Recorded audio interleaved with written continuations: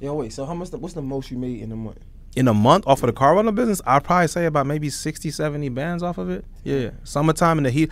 It's coming up soon. Typically August, September, October, those are the busy months. So what about the other months then? Does it make enough money in those months that it covers you for the entire year? Yeah, 100%. It'll make enough to where like you still paying all your car notes and making a profit. It might not make you the 70, 80 bands, but it'll still make you 30, 40, 50K. So you're still making good money if you have the right cars. I always tell people, as long as you got the right cars, you will never look for demand.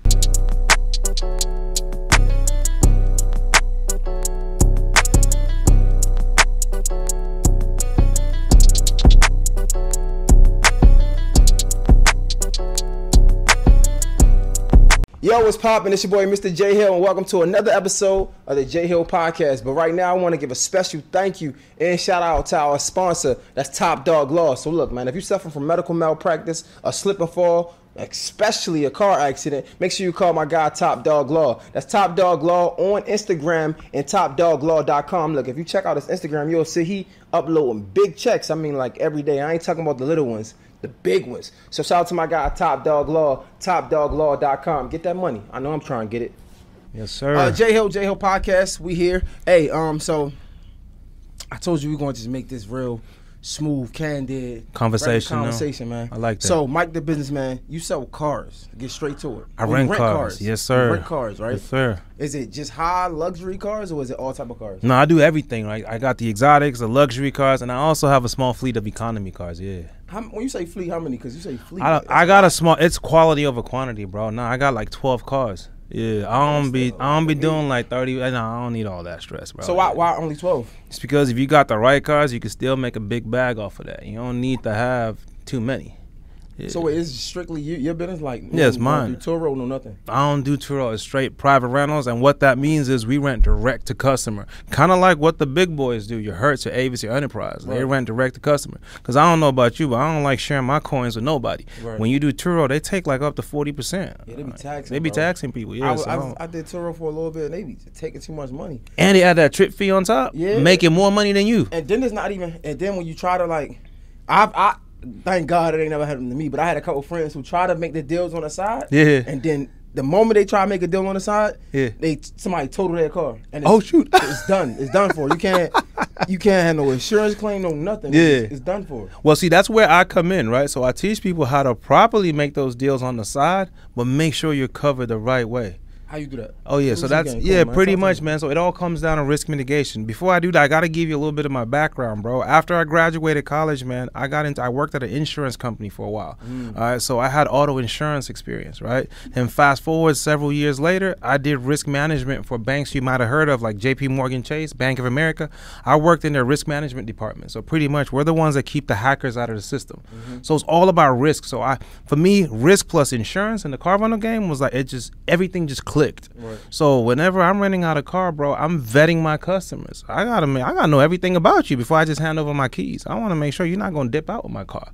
So I like to know when I hand over my keys, I could go to sleep at night and not worry if that car is coming back. Right. And if something does happen, I'm getting paid by insurance. Wait, how you vet? How you vet? Because I can seem like I'm cool. I could come across like I'm, you know what I'm saying? Nah, bro, you cool and I'll rock with you and all. Bro, even if my mama came to rent a car, you still got to follow the process. We got processes and send your driver's license. We going to run your driving record. Okay. Yeah, send me over your insurance too. I got to make sure your insurance will cover my car. Okay. And that's very important. A lot of people don't do that, and that's how they get into those situations. Okay, so you was... Finish it with your story. Finish it before we get to the business. Yeah, so pretty much the way it works is, say you wanted to come, say you flew out to Dallas, right? You wanted a Lambo, right? You're like, yo, Mike, I'm coming into the airport. Meet me at the airport with a Lambo. Bet. All I'm going to tell you to do is send me your insurance card. Right. All right, you're going to send over your insurance card. And if you have a full coverage insurance policy, you can rent a car anywhere in the country, and your insurance policy will transfer over to that car. Facts. So we take advantage of that. Yeah. All right, so you can come in, and once I verify your insurance, I'm happy. I hand you the keys. But wait, I thought it had to be through like one of those big companies, because I literally just had this situation happen where they said they wouldn't do it for Turo, but they would do it for like a Hertz or you got me giving out all the game, man. Man, You asking good questions. I love it. I love it. Nah, so the way that works, good question, right? They got those mom and pop type companies. We don't mess with those. If your insurance company closes closes at 5 p.m. and they're closed on weekends, we not rocking with them. Right. Yeah, all Well, of them. that's like Geico. No, well, Geico, the Geicos, the State Farms, all states, they'll cover. Yeah, only thing Geico won't cover is if the car's over $100,000. Okay. Geico don't pay for those. But it's crazy because, like I said, I just went. So I think I did budget, right, or Okay. Avis, something like that. But when I was saying if I could transfer it to Turo, they wouldn't do it. But if they do Avis, they can do it. So how can they cover your fleet of cars then? Yeah, so pretty much the way it works is we call once we get your insurance card, we'll call with the insurance company. So we'll do a three-way call with you, me, and the insurance company. And I'll just be like, hey, I got your client Jay here looking to rent my Lambo. I just want to make sure that his full coverage insurance policy would transfer over to my Lambo. And Geico will be like, okay, yeah, sure. What kind of car is it? Blah, blah, blah, blah. All right, yeah, he's good. His policy is active. He's on there as a driver. Yeah, he's good to rent. The big problem where people make a mistake at it is you need to know what they call the property damage he has on his insurance policy. Okay. It's very important. The property damage is how much Geico is going to pay if you total my Lambo. So let's say you got the cheapest insurance policy because you being cheap, you don't want to pay, for your policy, you just wanted to pay peanuts, right? You got the cheapest insurance policy they got. If your property damage is, say, only $20,000 and you rent a Lambo that costs $200,000, Geico's only going to pay $20,000. They're not going to pay $200,000. So so while we're on the phone, all I gotta do is tell Geico, I just need you to increase his property damage limits to the value of the car you're renting. You can do that just for that trip. Right there, just for that trip. And it's cheap. It barely costs $5 or $10 to do.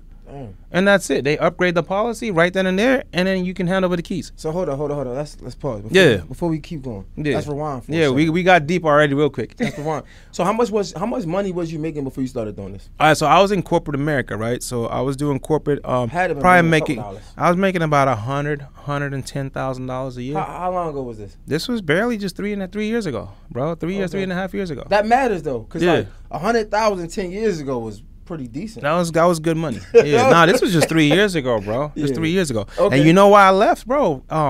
Man, I bust my behind for this bank I was working at, and my boss promised me a promotion and a raise. I got the promotion, I got the fancy title, bro. They only gave me a $2,000 raise.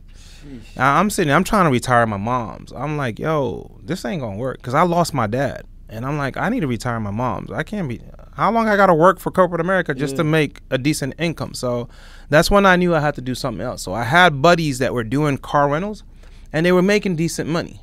And just because I had that risk management background, I had that insurance background, it just clicked for me. It just makes sense. All I started doing was investing in all kinds of mentorships, got my credit right, and I jumped right in, bro. Yo, at what point of your life did you start making six figures, or was it you've been?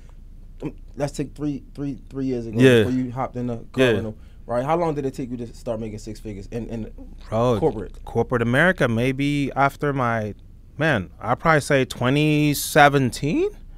I made my first 100,000 salary. So from 2017 to 2020, you was making like six figures. But don't forget they tax that. Insurance, all that. That's what I'm going. So I'm just wondering, right? So you tap into six figures. I feel like for all of us, we hear six figures coming up like facts. 6 figures is a lot of money. We think that, right. Then we start making six figures, and it's like what the.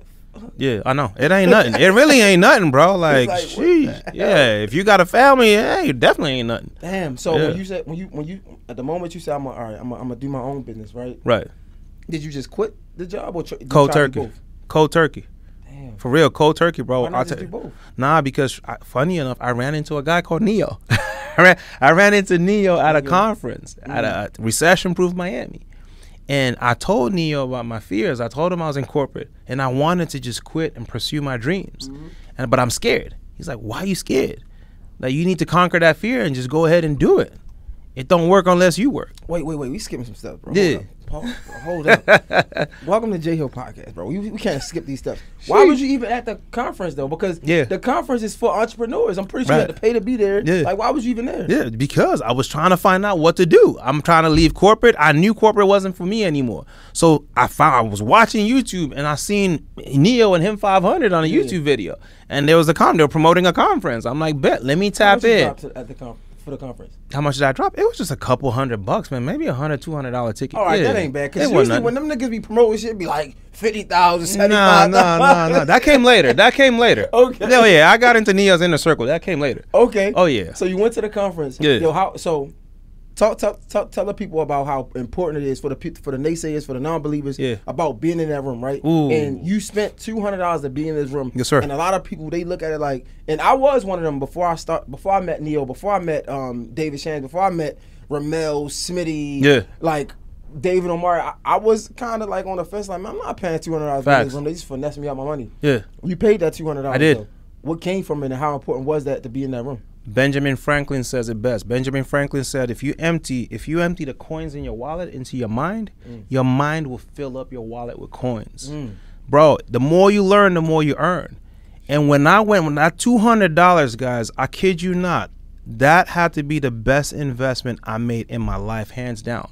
Because that exposed me to a world I didn't even know existed. A whole world of financial literacy, a whole world about taking ownership of your credit, fixing up your credit, leveraging the power of an LLC. Bro, setting up this car rental company, if I told people you could do the same thing too with no cash, no cars, no credit, would you believe me? You could do the same thing too today, no cash, no cars, no credit. Just have an LLC. And that's the stuff I took away from this conference, because see, education, what it does is it exposes you to information. Only difference between you and the next guy that's a millionaire is information. He's got information you don't have. So we have to constantly keep educating ourselves. Right. That's the way we elevate ourselves. Damn, so it was definitely worth it. Oh, 100%, bro. All right, so how, because you know, bro, we talk, this is like Candy conversations. Let's do it. Yeah, facts, right? Yeah. They want to know how long it took for you to start making that bag. Like, you went to the conference, you paid $200. Yeah. How soon or how long did it take you from that conference to you really starting this business and making some money from it? So I would say typically, when I got started, I immediately got information. I started fixing my credit. That probably took me a few months, 2-3 months, getting all my ducks in a row. Right. So I quit my job and I was just living off my savings. I think I probably had like $10,000 to $15,000, $20,000 in savings at the time. I saved up for years. And that's what I was living off of while I was getting my LLC right, getting my credit right. And then I started planning my move to get into the car rental business. The second I had my LLC straight, had my credit good, that's when I started buying them cars. Bro, if you got decent credit, they will give you them cars. Decent? I had like a 7 something, a low 700. And that's all I needed. And you grabbed one car? How many cars? Oh, no. First, see, now, there you go. So, at the time, right? Good point. Playing. So, at the time, right, there were these YouTube gurus out there preaching that people should go buy 30 cars in 30 days. And they were giving the hacks online on how to do that. The idea was, say you buy a car on January the 1st. You can go January the 2nd, go buy another car. The dealership the next day doesn't know you just bought a car the day before. Because it takes 30 days before those cars hit your credit. Jeez. So, that's a hack. So you could run it up, buy as many cars as you want in 1 month before they start showing on your credit. So that's what these gurus on YouTube were preaching at the time. And so I went and I did that. Do not make that same mistake, y'all. That almost wrecked me and bankrupted me. That's bankrupt several people. Because what happened was, and that's part of the learning experience, right? Because I was going off a free game. I didn't have a mentor telling me what to do. Bro, literally a month later, after I bought 12 cars off the rip, I went out to a dealership and I bought a bunch of cars. A month later, I was out with my family. We're buying some stuff. I needed to apply for some store credit. I got declined. They're like, my DTI was too high. I'm like, what does DTI mean? They said my debt to income ratio was too high, that I owed too much money versus what I made. And it was because of all those cars I bought. It hit my credit and it crashed my score. And so I was jammed up. I didn't know what to do. And I couldn't get credit anywhere. And so I had to figure out ways, okay, how do I get those cars off my credit and how do I do it the right way? You know, I was using leverage. I was using the bank's money, but I was using it the wrong way. I was putting all those things on my personal credit. The way you're meant to do this the right way is have all them things on your LLC. You got a well-structured LLC, you can get 100 cars.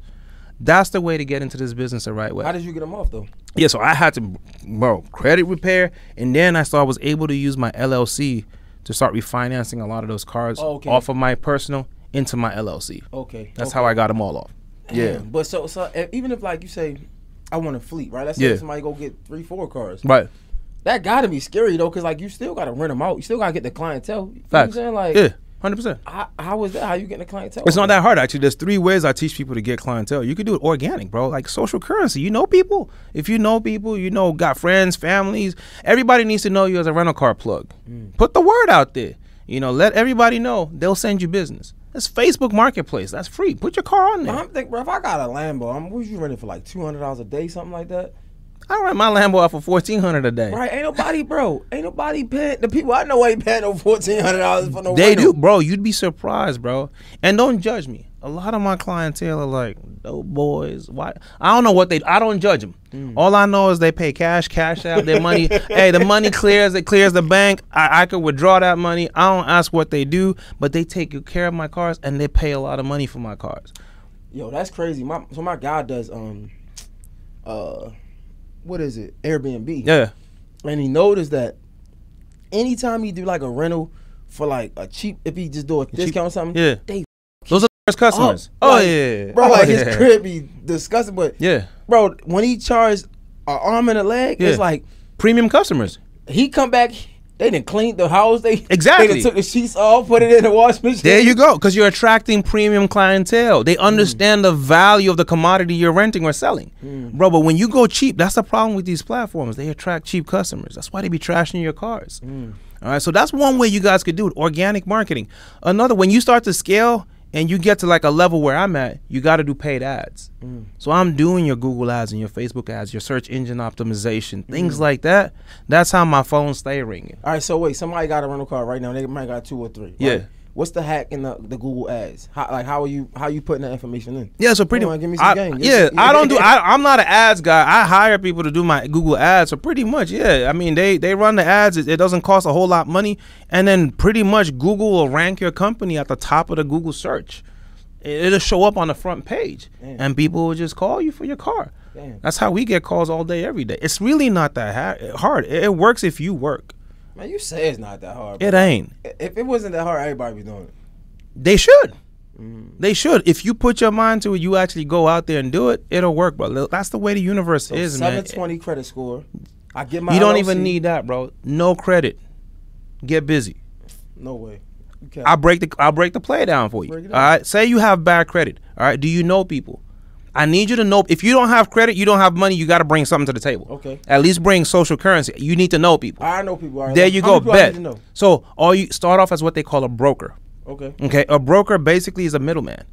When stars come into town and they need to rent a car, they're not calling Avis. They're not calling MVP Miami or whatever. Nah. They're calling their homeboy Tyrone. Yo, Tyrone, I need a car. Get me 5 cars. And then Tyrone is the one that's hooking them up, organizing them. Tyrone acts as a broker. Tyrone will call people like me. Like, yo, my man's is coming into town. He wants these cars. He wants your Lambos. Give me a wholesale deal. I give Tyrone, say my Lambo goes for $1,400. I'll give it to Tyrone at $1,000. Tyrone makes the extra $400 on top. Brokers make a lot of money. Matter of fact, 50 to 60% of my business comes from brokers. I'm going to even shock you even more. Bro, 80% of the car rental companies' websites you see out there, they're not real companies. They're owned by brokers. They don't own any other cars on those websites. You would never know. When you book, you call them to book, they contact people like me. Like, yo, I got a booking for a Rolls Royce, or I got a booking for a Lexus. Can I use yours? Make some money on top. Yo, you know what's crazy, bro? The whole world is corrupt. He said the whole world is corrupt. They hustling, bro. That's legal. You know, but you know who else does that, bro? Who? Not to like go off the bank. Facts. Like, they take your money, They go run, that's why when you ask for like a certain amount, you gotta come in. They ain't got it. They ain't got my money. Like, where's my money? They gotta go get it from someone else. Facts. That's exactly what's happening, bro. Yo, that's crazy. Yeah, that's the way, bro. Brokers make a lot of money. Matter of fact, I had this one deal, yo. I rented out my my Lamborghini. When I first bought my Lamborghini Huracan, second it arrived, right? Somebody rented it out. He wanted to rent it out for $30,000 a month. And he ended up keeping that car for almost 3 months, pay me 70 bands. A broker brought me that deal. Bro, he could have bought one. He could have. Some people don't want to put their names on paper. I don't ask questions. Somebody kept my BMW i8 for a whole year, paying me $4,700 a week.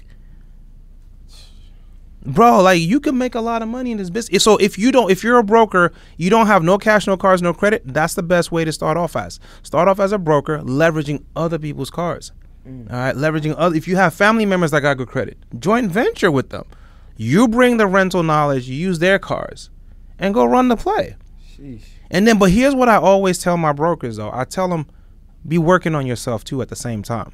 All right, I don't want you to stay where you're at. Go get an LLC. Start cleaning up your credit. It's 2023. Your credit works. Credit repair works. No, facts. Clean your credit up. That way you can also boss up and start renting out your own vehicles. Yo, this episode is sponsored by The Morning Meetup. Man, shout out to my guy David Shands, man. He's probably one of the few people I know who actually built multiple multi-million-dollar businesses, right? He created the Morning Meetup to help other entrepreneurs do the same thing. Now listen, as an entrepreneur myself, I know how hard it can get, especially when we start making money and we get to like this financial cap that we can't get past. And honestly, let's be real. They say it ain't what you know, it's who you know. We probably can't get past this cap because we either, one, outgrew the people around us, or two, we just being lazy and we ain't in the rooms we need to be in. It's just plain and simple. But trust me, this is your time because the Morning Meetup is that room we got to be in. It's filled with entrepreneurs getting to it. They reading different books every month, right? They holding each other accountable. And it's just honestly just something dope to be a part of. So listen, if you're an entrepreneur and you trying to get to this bag, you trying to flourish more than you've been flourishing now, you got to go to the morningmeetup.com. That's www.themorningmeetup.com and join now. Let's get to it. I see you there. Yo, wait. So what's the most you made in a month? In a month off of the car rental business, I'd probably say about maybe 60, 70 bands off of it. Yeah. Summertime in the heat. It's coming up soon. Typically August, September, October, those are the busy months. So what about the other months then? Does it make enough money in those months that it covers you for the entire year? Yeah, 100%. It'll make enough to where like you still paying all your car notes and making a profit. It might not make you the 70, 80 bands, but it'll still make you 30, 40, 50K. So you're still making good money if you have the right cars. I always tell people, as long as you got the right cars, you will never look for demand. Yo, so are you paying your cars off or are you just doing a Heck lease? no. We're leveraging these cars. I don't like leasing cars. We finance them. Okay. And then once you get your LLC straightened out the right way, I get these cars zero money down. But I thought you can I thought it's smarter to lease because then you can like swap them out. Yeah, but the problem with leasing is you get limited miles. Okay. And you renting the cars out, you're going to go over on the miles. So when you financing, you never just when you get all your bread, you never just pay it off or nothing like that? Never. Heck no. Why would I want to do that? Nah, bro. I want to come into the game with as little skin as possible. I only ask that because I'm assuming if it's paid off, now you don't have to pay no car note. Now it's just straight. Nah, I'd rather finance that mug for 5, 6, 7, however long, and then let the car pay itself off. Okay. I'm not using my coins to pay off no car. Okay. The only time I put my money in the game is with certain exotics. Yeah, the bank's going to need you to come to the table with something. Okay. Yeah. Damn, that's crazy. Yep. All right, wait. All right, hold up. So you do have some, I don't want to say low end, but you have all type of cars. Yeah, right? economy too, yeah. So when your economy cars, I mean, it's cheaper than the high end ones, right? Yeah. Are the customers still the same? Because we just said, like, the people that's paying high end, they take care of your shit. No, so obviously, yes, the economy customers are never going to be as good as the exotic and higher luxury cars, right? But if you follow our blueprint, we got the economy car blueprint where we teach people how you can make $1,000 per month net on each economy car you own. All right, cool. Let's talk about it. You got to think about it. Blueprint right now. Yeah, the game. There you go. So imagine this, bro. Maybe you 18 years old. Your parents bought you a car, and instead of having to go work 9 to 5 at Pizza Hut or whatever, you can go put that car to work. Here's the play, right? You could put that car, rent that out to like Uber drivers, DoorDash drivers. Who do you think supplies them with those cars? It's car rental companies like us. And we charge them a minimum of $250 to $400 a week. And they pay, bro. So that's in 4 weeks, that's almost $1,600 you could get off of an economy car. How much are your payments on that car? Like $300-400 a month? No, facts. There you go. That's how I come up with those numbers, 1,000 net. And I'm being conservative. If you just charge $250. No, listen, I just text my man, right? So yeah. I'm renting somebody's car and it's cheap. It's great price. There you go. It's like $250 a week, but I just looked at my Cash App and I'm like, bro, why am I paying you all this money? There you go. Guess what? I'm like, bro, my car note wouldn't even be half of this shit. These guys, for whatever reason, maybe they ain't got good credit, whatever reason it is, they need a car to get from point A to point B. Yeah, facts. You never know. Because in my situation, it's just my car messed up or something like that. Yeah. And I just needed a whip for the time being. But the time being turned into a long time. 3. Boom. So, and that's the reason why people like the economy car play, because it's long term. All right, because these guys, like the way I run it, I'm not doing no daily rentals. I ain't playing that $30 crap. Nah, I ain't 30 a day. Nah, it's weekly minimum or monthly. And these guys, number 2, they don't want to see you as much as you don't want to see them. Right. So once you hand over the keys, they're gone. They got to go work. Yeah. Let them work. And then every week, hey, cash at me. And send me a picture of the mileage. Send me a picture of the mileage so I make sure you're not going over on the miles. That's it. Damn. Sheesh. So, okay, wait. So how are you getting the clientele though? If you go and rent it to Uber drivers, how am I getting those customers? Several ways, bro. The best way is just organic, yo. Facebook Marketplace. Put that car up on Facebook Marketplace. They gonna blow you up. They gonna blow you up on Facebook. Just take good pictures, post it on Facebook Marketplace. That's all you need to do. Or if you know Uber Hangouts, Facebook groups where Uber drivers hang out, or drive by your airport, go meet them and let them know what you got. Damn. So now you about to do a workshop, right? Yeah, got a free workshop, yo. I've got a free workshop. It's Rental Profits Masterclass. All right, I'm teaching you guys everything you need to know to get started in the car rental business. All right, it's a free one. Normally I charge for this stuff. I'm giving it to y'all for free. So y'all tap in. Wait. Why is it for free? Now we just I'm scared of it now. I don't even. It's free. I don't even know. Why it's free? Nah, bro, because I'm giving out the sauce. I want people to come learn. Bro, I've been doing this for a while, and I'm not gatekeeping. I want to teach people how to get started. And then I give people an opportunity at the end, though, to advance. If people want to advance and take it a step further, I give them an opportunity at the end of the masterclass to advance. But you got to pay for that. Yeah, if you want to advance, 100%. Yeah, most people want to tap in and get more sauce. Why do you do that? I see so many entrepreneurs. Yeah. It's like a never ending revolving door type thing, right? You go to their website or you go to their class, and it's like, pay for this. All right, bet I pay for this. Then they're like, pay for that. Then I pay for this. Like, God damn, man. Like, can I just pay for one thing at the whole? If I want everything from you, right? Can I just pay one time? Yeah, 100%. I don't know about the revolving payments and all of that. We don't do that. But one thing I will tell you is, if you don't pay attention. I know that for a fact. Yeah. All right, there's no rich person. Time is money. No rich person is going to take time out of their time, their busy schedule, to come give you all the game that cost them millions of dollars to learn. You know how much I've invested in my education in just the past 12 months alone, bro? Like, I can show you receipts, literally. Like, bro, I paid Neo 60 bands. No, I believe it. Exactly. So why would I give the next person all that game for free? And when you give them, matter of fact, just like this podcast right now, I've given you a lot of game on here. A lot of people will watch this and they won't take in that information because it's free. But when they pay attention. All right, and then they go out there and they execute, and then you get testimonials, and that's what I'm about, impact. Bro, that's kind of like sad though. Like, I'm just a human part of me to be thinking like the fact that like, yo, you gave so much game, right? And like, bro, you could really make some money off of this if you just execute it, right? That's it. But the fact that you're not gonna execute until you pay some money, because that's when you feel like you lost something, right? And like, nah, I need to make my money's got to be worth it. Yeah, it's like, bro, but you had so much game for free. There you go. That shit is crazy. Did you have anybody ever, like, from your free workshops, actually like implement something? 100%. People take the plays all the time and go execute. Yeah, 100%. I encourage that. But if you really want to take it to the next level, if you really want to make sure that you don't make the mistakes, it's always good to tap in and have a mentor. Like, even in corporate America, when you get started in corporate America, the first thing they tell you to do is to find a mentor. Right. They assign a mentor to you. Why they do that? You need somebody that's already gone to where you're trying to get to. And in that way, you don't make the same mistakes. Mentorship helps you collapse time. Why would you want to spend years trying to learn this stuff? That's a fact. No, but I ain't satisfied, though. All right, hold up. Yeah. You got the free seminar going on, right? Facts. Yeah. Give me 3 pieces of game that people normally got to pay for. That I'm going to give away? No. That's you not that's not going to be in a workshop. But if they say, hey, I want to pay for something else, right? Give me 3 pieces of game. All right. So first off, the workshop's only 60 minutes. I can only cover so much in 60 minutes. I mean, the car rental industry is big. I mean, we're talking about there's different niches. What if you want to do you can get started doing car sharing, ride sharing, private car rentals. I can't cover all of those things in 60 minutes. How we get into insurance, go deep into insurance, teach you guys how to do insurance, how to verify insurance. I can't do that in 60 minutes. Teaching you guys what I call KYC, how to know your customer, how to vet people. I can't do all of that in 60 minutes. All my marketing techniques, I can't do all that in 60 minutes. So I still need more time with people. And that's the reason why people need to also consider getting into investing in mentorship. Okay. And proximity, being in the room. That's a fact. Proximity is number one. Even if it's not even, I got people tapping in just because they want proximity. That's a fact, bro. No cap. Yeah.